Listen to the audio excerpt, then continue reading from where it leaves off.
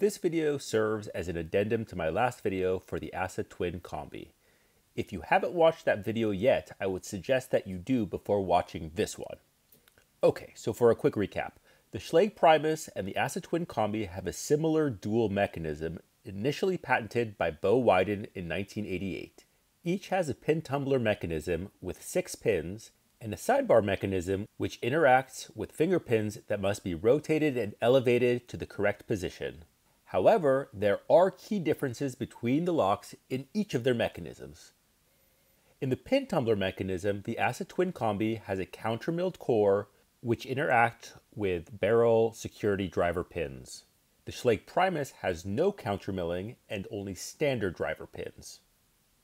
When we look at the sidebar mechanism, the finger pins in the ASA Twin Combi have vertical serrations which interact with the sidebar serration, making rotation of the pins significantly more difficult than the smooth finger pins found in the Primus. Okay, let's pick this Primus open. I'm going to be using top of the keyway tension and a Peterson number 7 hook in 18 thousandths. The one thing going for the Primus is its narrow restrictive keyway. So I'm going to go for number 6, which is binding first. Nice little click at a 6. Click at a 5. 4 is binding. That's click out of 4.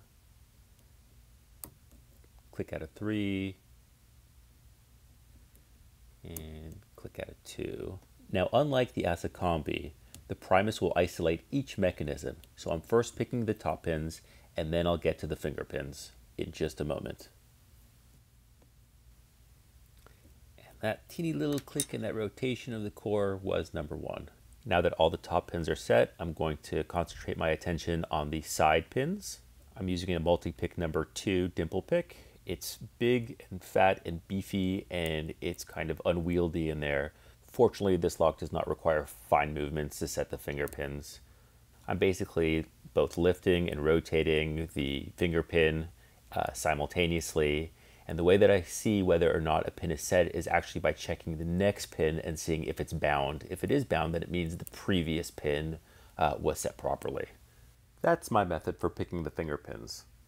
If you compare this video of the Primus to the Combi, you can see that the smooth finger pins are just so much more mobile and easily maneuvered. Just going back and forth, checking to see what's bound, and boom, we are open. All right, let's open this guy up. One fun fact about me is that I absolutely hate picking the SC1 keyway. Whenever I pick it, it makes this weird scratchy sound like nails on a chalkboard. I can't stand it. Anyways, this is the other part that I can't stand, is that little mechanism on the back.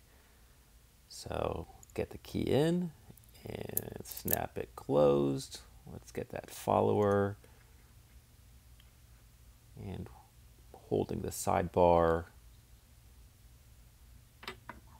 Put that over there. Gonna dump out the sidebar and the little springs, and number 2 escaped. That was almost a disaster. That's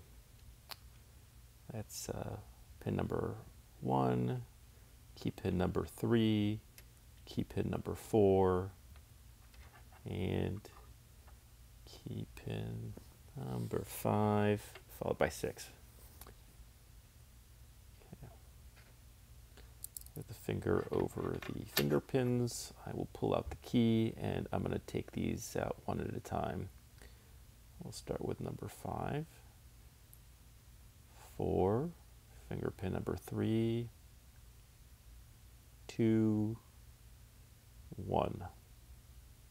Okay, dump out the finger pin springs, and we'll set the core to the side. Zoom out just a little bit, and these are all going to be standard. Now, at some point, this lock was repinned, and I guess the locksmith or whoever repinned this used inverted key pins as the driver pins.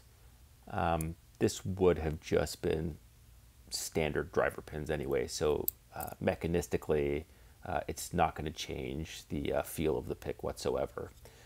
The other thing that you'll see is that the springs on drivers number 5 and 6 are actually fused into the cylinder and they cannot be removed. Okay, so I'm just getting the last of the driver pins. That's number 1, and I'm going to attempt to get all these springs out. I can only get 4 of them out, but I'm going to show you the other 2 in the core.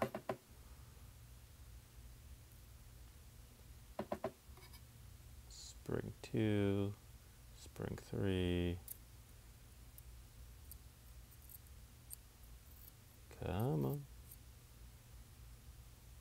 Spring 4. And take a look. That's spring 5 and 6. Just can't get them out. Okay, we'll set that aside. And I'm going to reposition all these finger pins so that we can see all the gates. Okay, let's take a look at this core. That's where the key pins hang out, no counter milling, sidebar, and that's where the finger pins are.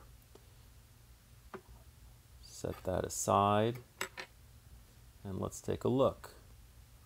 On the first row, those are the key pins. Second row, those are the inverted key pins which serve as drivers. Row 3 is the finger pins with their gates, the springs, and finally the sidebar and all the little springs for the finger pins. Hey, well listen, I really hope that you enjoyed this pick. If you did, please consider subscribing, and I look forward to seeing you on the next video.